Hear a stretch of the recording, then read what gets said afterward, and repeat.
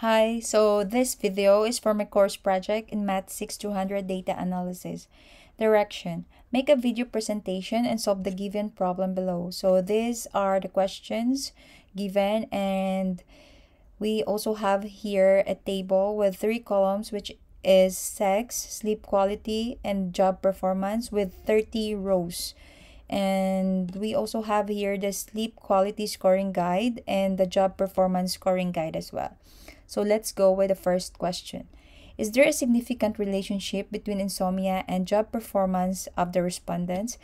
So I made a chart here earlier, and I labeled the sleep quality and the job performance. So this blue here represents the job performance, and the orange here represent the sleep quality of each females and males here.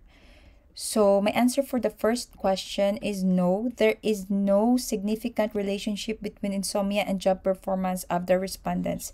Why? Because if we base here on the chart that I made, the first two females is having the same number. So they have the same 24 job performance, but if we check on their sleeping quality or their sleep quality number, the first female has or got 60 and the second one got 80. So their sleep quality and job performance are not acting on the same behavior. So therefore, there is no significant relationship. Next question. Is there a significant difference in the level of sleep quality when they are grouped according to sex? So, if we look at the table given, we have here 18 females and only 12 males. So what I did is I took the first 12 females here so that the head count of female and the male will be the same. So that I can compare them, and this is it. 12 female and 12 males, and I can compare the total of each number.